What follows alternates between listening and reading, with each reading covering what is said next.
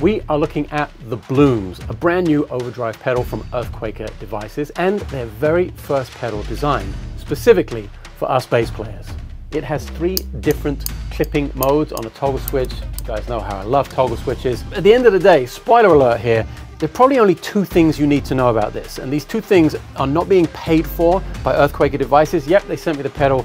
But as you well know, if you've ever watched one of my videos before, I just like to make cool sounds with cool stuff. And the 2 things you really need to know about this pedal are the cost and that it sounds freaking awesome. But first, let's start the show.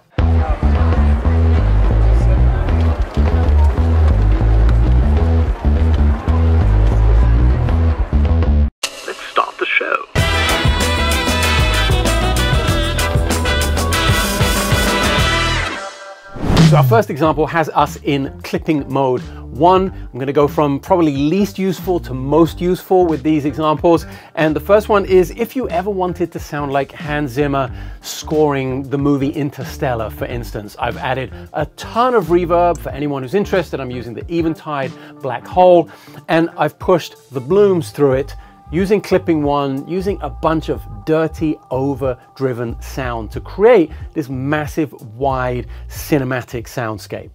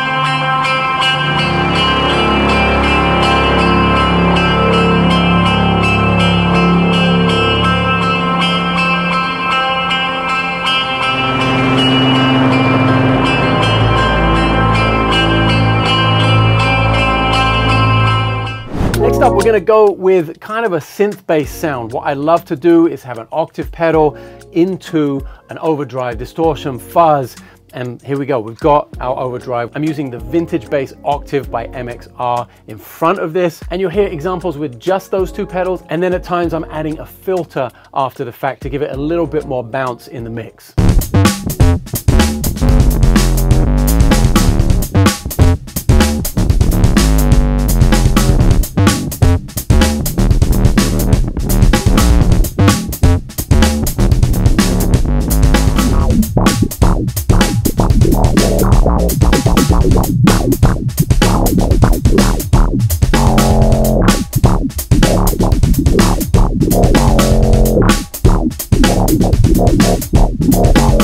Before we move on to our third and final musical example, I want to give you some kind of naked versions of what the overdrive pedal, what the Blooms is doing to the octave signal that I'm feeding into it. It can be a little more challenging to hear that in the context of drums in a track. So I want to let you know what the octave sounds like on its own, just clean with no modulation, no distortion.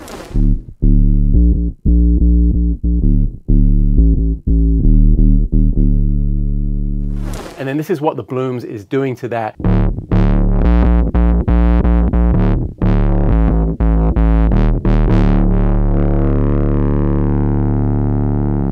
And then here's the naked version with all 3 components, the octave pedal, the Blooms, and the filter at the end of the signal chain.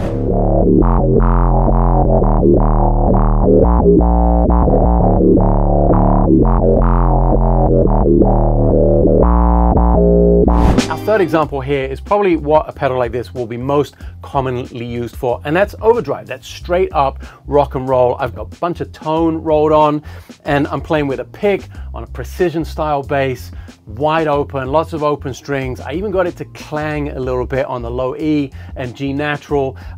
So the response in the pick, like in the right hand and the picking hand, felt really good. That was kind of a surprise. I didn't expect it to kind of leap out of me so much, or at least have the option to leap out. definitely controllable with a little palm muting, and gave me like a really nice range with the right hand when I was kind of digging in and just going all out, kind of Royal Blood or Foo Fighters, whatever, you know, insert name of your favorite rock band that uses overdrive on the bass.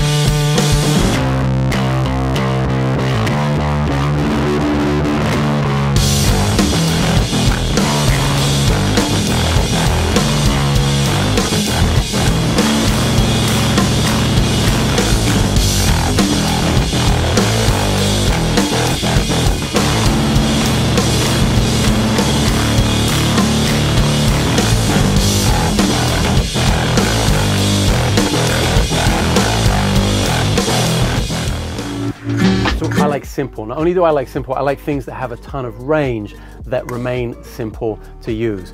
I don't look at the instruction manual and, you know, take into account all of the components and all of the features. I just plug it in, turn knobs until I find something that sounded good.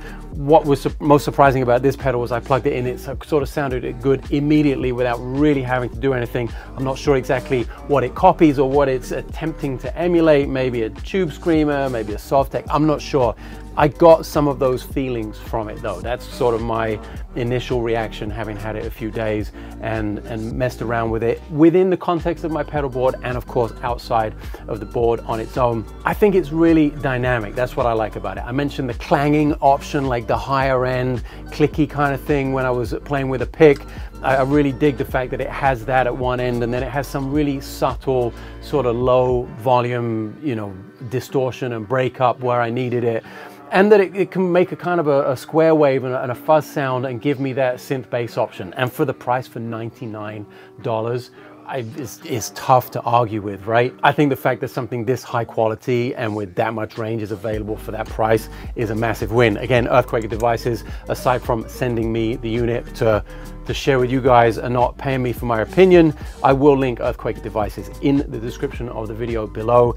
If you use any of those links, they are not affiliate links. I don't gain anything by you purchasing any of their stuff actually. So go ahead, check it out for yourself. I highly recommend it. Again, at $99, it's sort of hard not to just give it a go. And I think, you know, long may Earthquaker Devices keep making pedals specific to us bass players. I've always been a fan of their stuff, their Avalanche Run reverb, and they make a bunch of weird things. That's the lane I sort of live in, is sort of not that useful, but you can find that one thing that sounds freaking amazing. So I'm a big fan of any company who's kind of in that world, and if they're starting to make pedals specifically for bass players, I think that's a massive win for all of us weirdos out there. So that's it. Don't forget to hit the like button if you dig what you're seeing. Subscribe to the channel. It really helps make videos like this possible. It makes me more visible, and companies like this want to send me stuff to share with you. I think everyone wins in that case. So consider subscribing. It's completely free. If you don't dig it, you can always unsubscribe, and hitting the like button and asking me a question, which I'm very happy to get into and reply in the comments below, also helps the video and helps get it seen by as many people as possible. That's it. See you on the next one.